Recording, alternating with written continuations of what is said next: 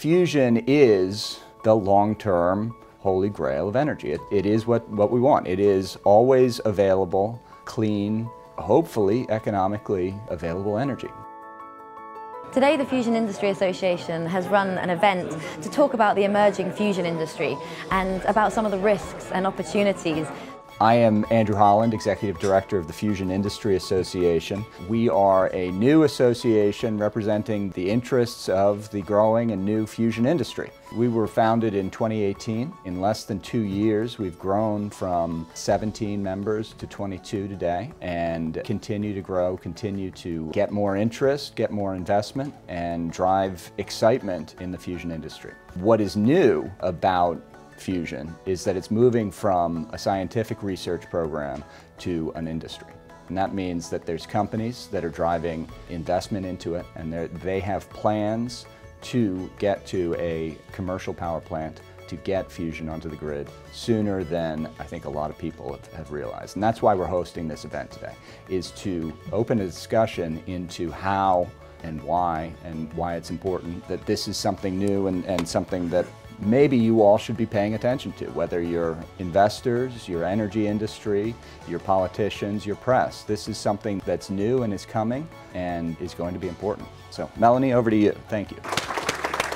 Then we heard from Scott Shue, who's the Program Director of ARPA-E in America. ARPA-E is an agency that funds transformative technologies to try and accelerate progress. We're asking for people to think about transformative ideas. Just mention one example. Instead of a solid first wall, say a thick liquid flowing wall. I mean, those are the types of ideas that would fit well with the types of things that ARPA-E wants to support.